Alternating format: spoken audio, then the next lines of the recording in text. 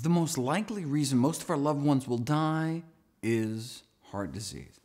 It's still up to each of us to make our own decisions as to what to eat and how to live, but we should make these choices consciously, educating ourselves about the predictable consequences of our actions.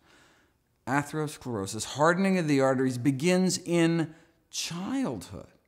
By age 10, the arteries of nearly all kids raised on the standard American diet already have fatty streaks, the first stage of the disease.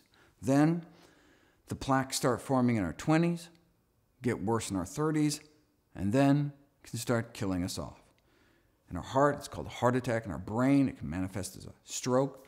So if there's anyone watching this older than age 10, then the choice isn't whether or not to eat healthy to prevent heart disease, it's whether or not you want to reverse the heart disease you likely already have. Is that even possible? When researchers took people with heart disease and put them on the kind of plant-based diet followed by populations that did not get epidemic heart disease, their hope was that it might slow the disease process down, maybe even stop it. But instead, something miraculous happened.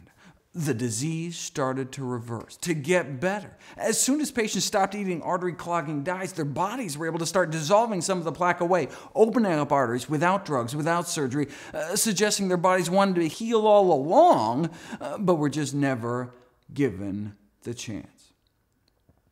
That improvement in blood flow to the heart muscle itself on the left was after just 3 weeks eating healthy. Let me share with you what's been called the best-kept secret in medicine.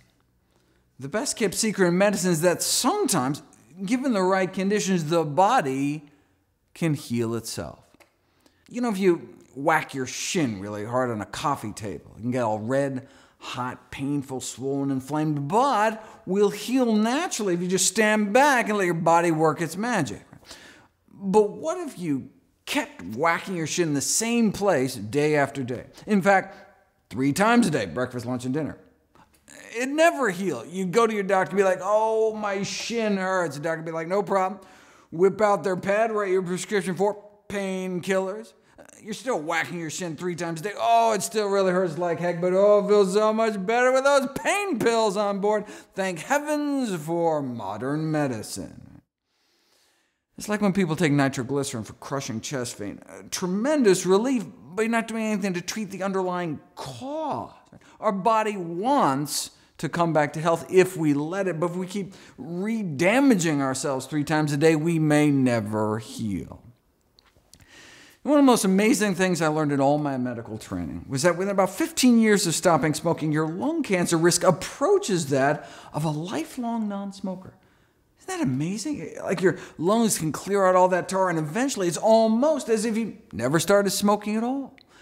And every morning of our smoking life, that healing process started into wham, our first cigarette of the day, re-injuring our lungs with every puff, just like we can re-injure our arteries with every bite, when all we had to do all along, the miracle cure, is just stand back, get out of the way, stop re-damaging ourselves, and let our body's natural healing processes bring us back towards health.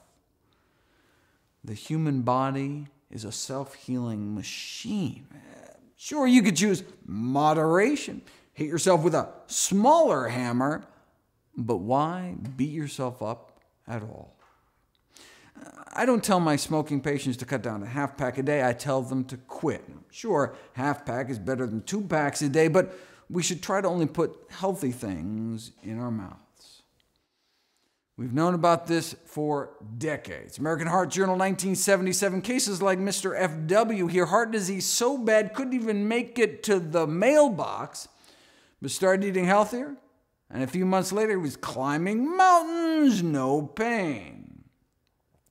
Now, there are these fancy new anti-angina, anti-chest pain drugs out now that cost thousands of dollars a year, but at the highest dose may be able to prolong exercise duration as long as 33.5 seconds.